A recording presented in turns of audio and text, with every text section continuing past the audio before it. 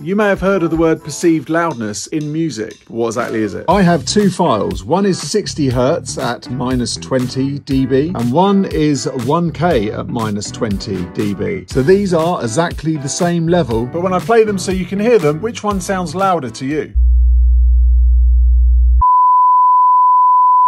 So the 1K tone was louder, although it's at the same level as the 60 Hz tone. Why is this? The best way for me to explain this is to show you this scary looking graph, which is called the Fletcher-Munson curves. This is how our ears pick up sound over different frequency ranges. So, for example, if I'm playing a 1K tone at 40 decibels, for me to be able to hear the bass at 60 Hz at the same level, I would need to add 30 dB so that my ears would pick it up at exactly the same level. This area here is where our ears are the most sensitive, which is why you have police sirens, alarms and everything in this frequency area. This is where the vocals are, this is where the guitars are, this is where your ears pick up the loudest points. Whew! There you go, that's the Fletcher-Munson curve. In tomorrow's video, I'm going to explain to you how to use this in practical situation when you're mixing or mastering. So don't forget to follow and I'll see you tomorrow.